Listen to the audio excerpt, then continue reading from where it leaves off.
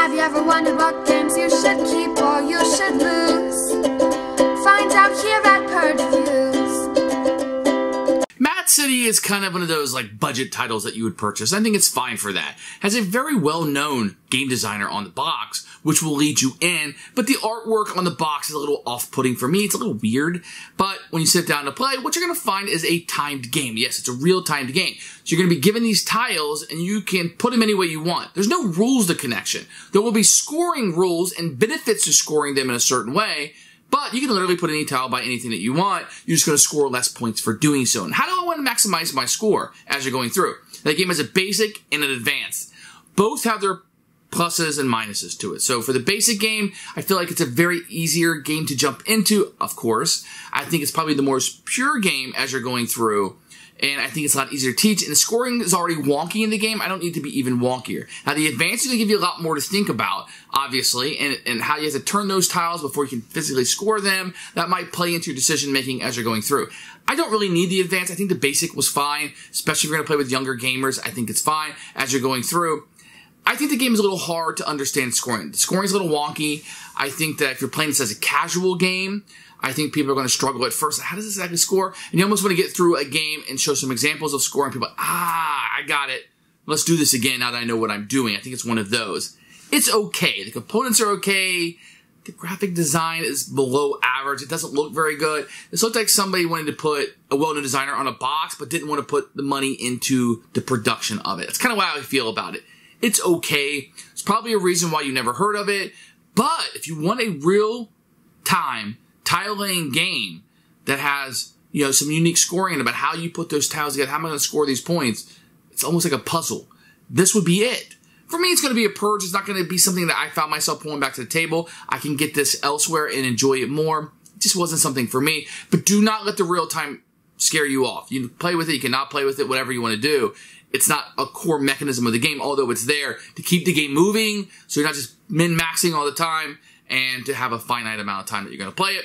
For me, it's a purge, but I think it's something that you might want to take a look at. If it sounds interesting, I think you might like it.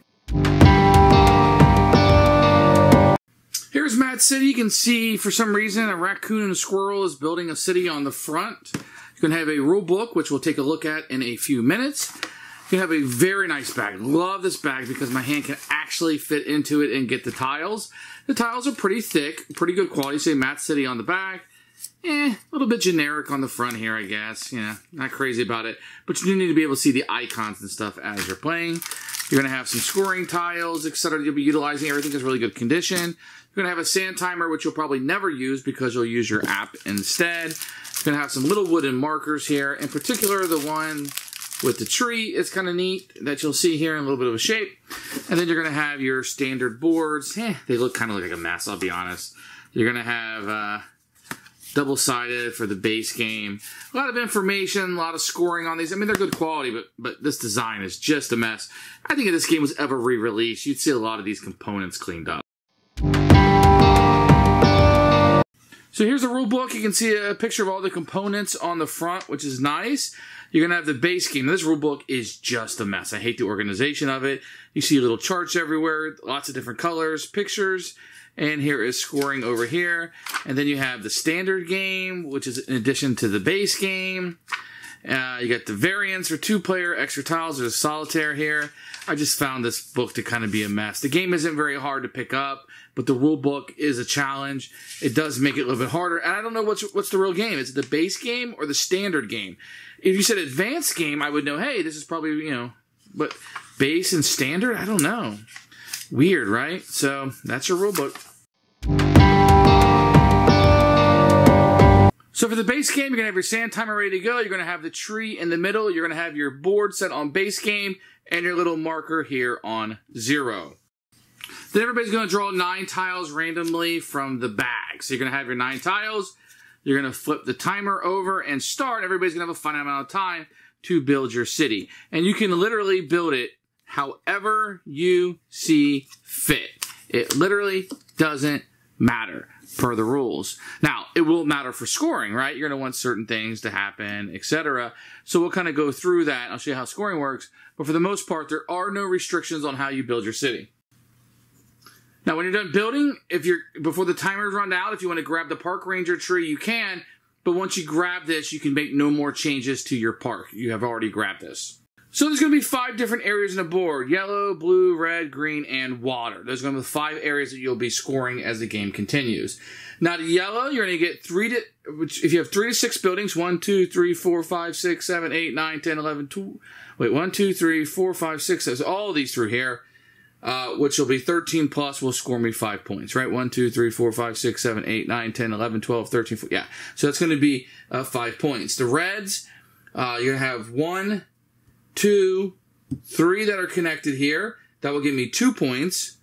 These 2 up here will give me 2 points, and the 1 by itself will give me nothing. And then the blues, I don't have anything there. So if you look here on your scoring sheet, you're going to see, if you had 0 to 2 of the yellows, you get 0 points. 0 to 1, 0 points. And there'll be a chart here, and you just kind of score those out and track your points around here. Then what you do is count the longest road. So count the tiles. 1, 2, 3, 4, 5 maybe. Then it's my longest road. 1, 2, 3. Yeah, so 5. Whoever has the longest road will score an additional 3 bonus points.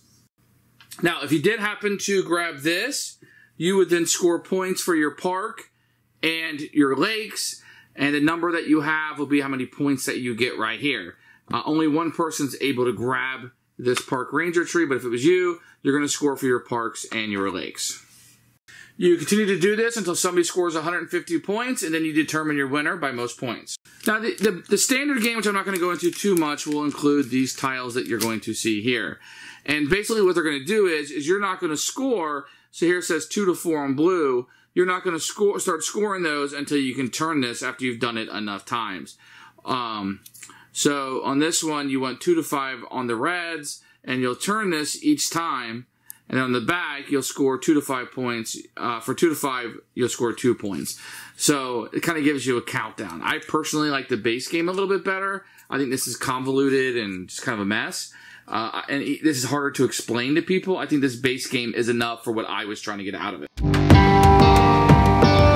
Who should buy this game? I've said it before, but don't let the real time scare you off. That's fine. You can play with it or not play with it. The game will just take longer if you play without it. As for the tiling, I think it's very interesting because every time you play the tiles, it's like there are different options that you have. Do I want to do this? Do I want to do that? Yeah, this could score me that many points. It could score that many points. But yeah, the time condensing you down. I gotta move. I gotta move. What do you want to do? What's in your best interest? And the advanced and the basic mode gives you different variants to play with. I think both add something to the game, although they are kind of similar in a lot of respects. That's okay. So while it's a purge for me, not something I was bringing back to the table, it's not really a game that I would enjoy. I definitely think there's something here, and you almost want to see a better production of this game. But for me, it's going to be a purge. If you like it, get it. I don't know if I would say this for non-gamers, but it's definitely an experience that I think non-gamers could play. I think the scoring may just be a little scary for them at first.